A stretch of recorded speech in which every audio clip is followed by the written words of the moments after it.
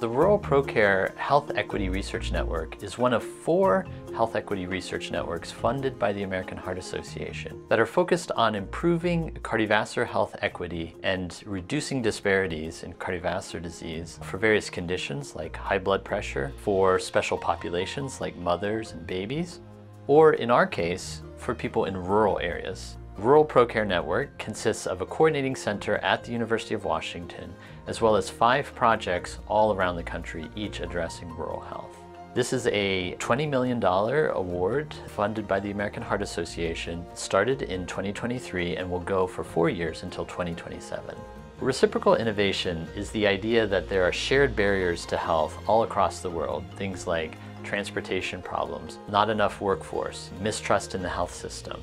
And so, if someone in some place around the world has figured out a creative solution for overcoming those barriers, it may be possible to translate that from one context to another. So I'm a cardiologist in Brazil, and my role in the Grow Rural project as a consultant is to bring to the group the experience in adapting a digital health intervention that was created for US urban population to the Brazilian context. Now I'm bringing the lessons learned to this group to adapt this intervention back to rural US. There is some specificities and shared challenges between these populations, like, for example, long travel distances, restricted access to cardiologists, and also a lower digital literacy. And we all need to take this into account when we are designing the intervention so we really reach this population. So I'm a family physician here at Terry Riley, and we work with underserved communities, including many rural patients. And when we're working with them in terms of their heart failure, they encounter a lot of barriers: transportation, finances, language barriers, access to subspecialty care, and even coming in to see me in the office can be a challenge for them. So it's something we're trying to work through. I think our rural population are uniquely independent and strong. They're used to working through challenges. And so when they have the challenge of heart failure or other health conditions, and they choose to fight it, they do a great job. And they're willing to put in the hard work that's needed to try and improve their health. I grew up in a rural community in Northern California and also lived on the Cherokee Nation Reservation in Northeast Oklahoma. I'm a citizen of the United States and of the Cherokee Nation, and I've always been interested in how I could contribute to my communities. I decided to become a Grow Rural Project Fellow because this project appealed to me for many reasons. I love the idea of global exchange of ideas. There's so much we can learn from different people, and this project really is facilitating learning from people, governments, and communities in other countries and bringing those good ideas here to the rural Western United States.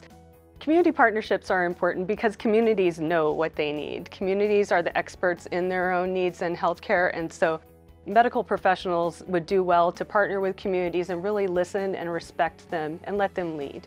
Especially in Native communities, there has been a long history of mistrust and harms and multi-generational trauma. So any medical professional that wants to work in a Native community needs to understand that history and approach with respect and a willingness to listen. The University of Washington serves as the coordinating center for all 5 projects. Our Grow Rural project is centered at the University of Washington with our partners at the University of Idaho and Montana State.